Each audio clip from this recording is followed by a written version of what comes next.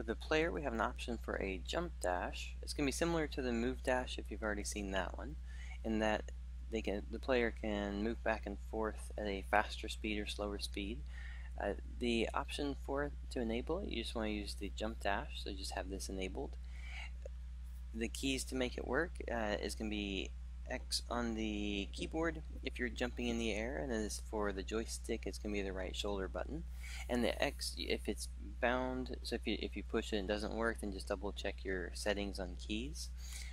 For distance, this is just going to be the distance across, so how far do you want the player to dash?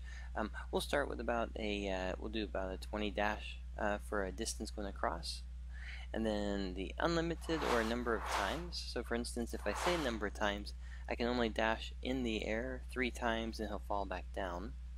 And then once he's down, you can either have it set to refill on land, or if it's off, it means that when you land, if you've used all your number of times, then it's actually used up.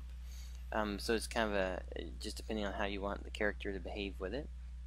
And then there's also the refill time, how long it takes before the player can re-jump in a tenth of a second here. And then the dash through collider and invincible. So we'll take a look at those, and then we'll also set up for the jump dash speed. I'm going to set it to 10 just so that it goes a little bit slower for us. It's not like super quick when it happens. And then we'll go ahead and just do an instant, so instead of being an increase and decrease to it, we'll just have it where it goes instantly to 10 and then stops from there. Alright, so with those set up, we'll go ahead and just push play. And with the character in here, let's go ahead and just do a simple jump and then dashing across. So again, very simple, but it does the basics for it and plays the animation. And you can also go directional, so if you want to go up or you want to go at angles, it's going to go that same distance across. Alright, and then if you're going for a combo, if you do it multiple times, you can do it multiple times that way.